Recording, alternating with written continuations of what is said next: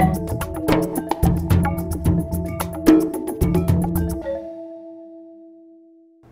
everyone, my name is Samantha Cook and I work as an application engineer in the wire and cable department here at Anixter. Today I'll be talking about conduits, in particular how to calculate a conduit fill. So today we have with us two different cables. We have a VFD and a tray cable. We are also going to assume we have a type 2 EMT conduit. And what we're going to do is try to see if these two cables can fit in that conduit. So there's three different things we need to take into account when calculating a conduit fill.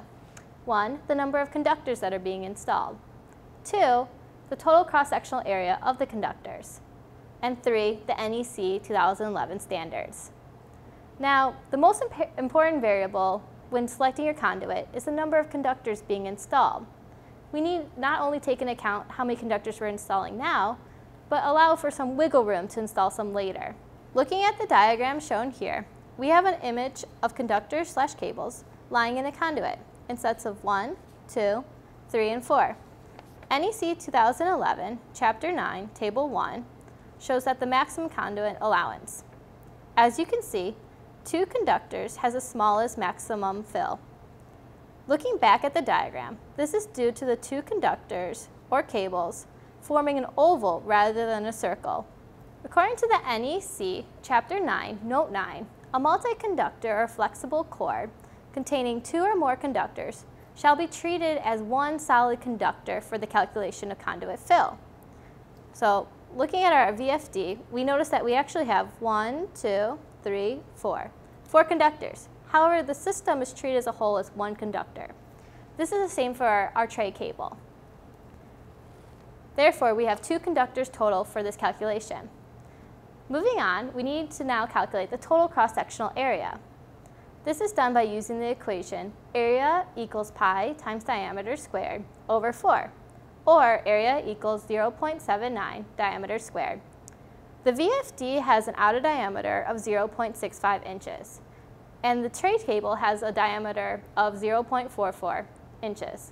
Inserting this into the equation, we find that the tray cable has a total cross-sectional area of 0.15, and that the VFD has a total cross-sectional area of 0.33.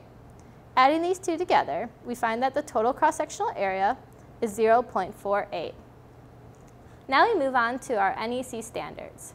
Looking in the NEC 2011, Chapter 9, Table 4, we see that there's various different conduits and conduits allowances. You have to select your conduit material, which is in our case, EMT. Looking at the EMT table, we look at our trade size, which is 2. Then we look at our maximum fill allowance, which is 31% for using 2 conductors. As you can see, the NEC requires a 1.04. Now, our number that we calculated was 0.48, which is less than the 1.04. Therefore, it's appropriate for this application. However, if your number is larger than the NEC 2011, you have to select a different material or size of your conduit. When calculating conduit fill, not all cables being installed are completely circular. Sometimes they're more elliptical.